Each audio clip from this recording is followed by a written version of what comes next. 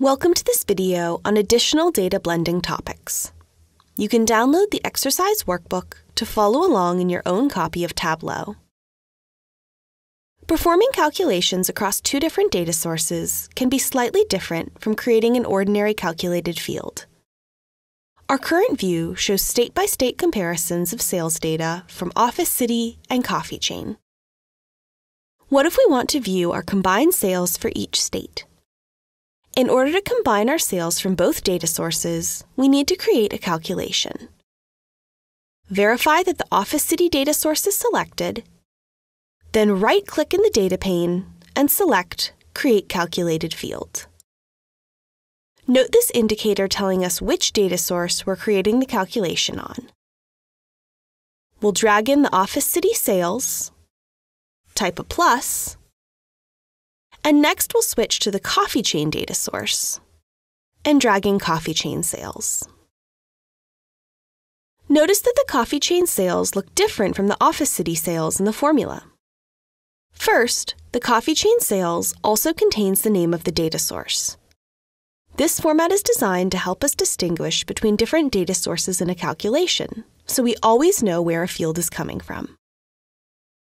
Second, the coffee chain sales is automatically wrapped in a sum function. Data from a secondary source must always be aggregated, and sum is simply the default aggregation.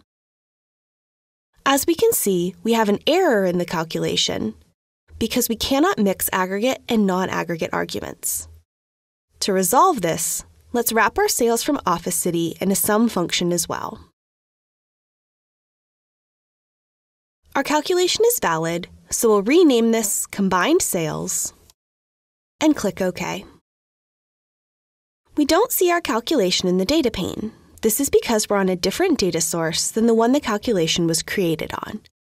If we switch to Office City, now we see that calculated field. We're ready to test our calculation.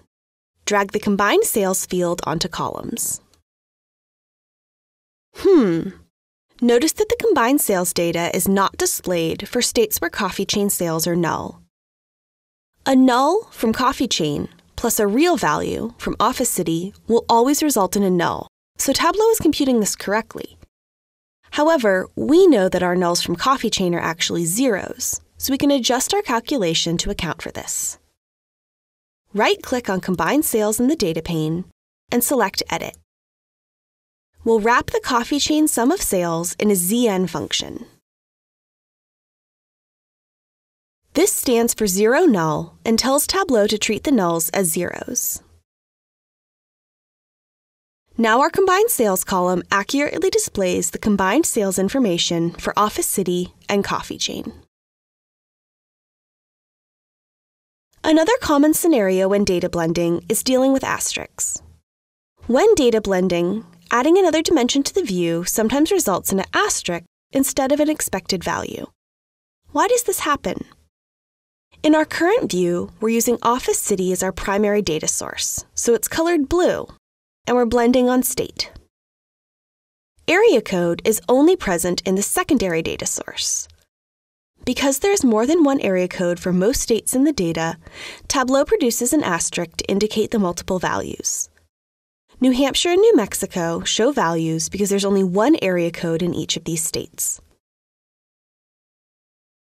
How can we address the issue of asterisks when data blending?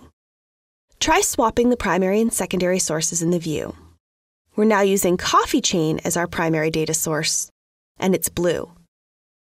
Verify that the coffee chain data source is selected, and now we'll bring area code out into the view. This is the expected behavior for area code, as we now have an area code listed per state. However, Office City does not have an area code field, so sales is aggregated to the level of the blend, state, and that value is repeated per area code. As an alternative solution, consider if a cross-database join is better suited to your analysis. Check out the video on cross-database joins to learn more. Thank you for watching this video on additional data blending topics. We invite you to continue with the free training videos to learn more about using Tableau.